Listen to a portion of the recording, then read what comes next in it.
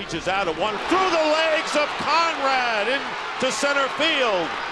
The run will score, and going to third base is Aubrey Huff,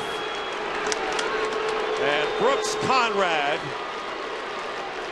sees a shot go through his legs. It'll be his third error of the game, and the Giants take a 3-2 lead.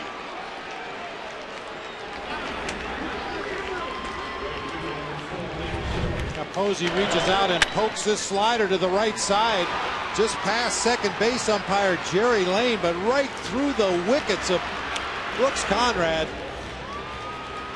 I'll tell you, they say errors are made with the glove, but I think right now it's between Conrad's ears. And Bobby Cox will go to the mound. And that'll be all for Moylan. Kyle Farnsworth will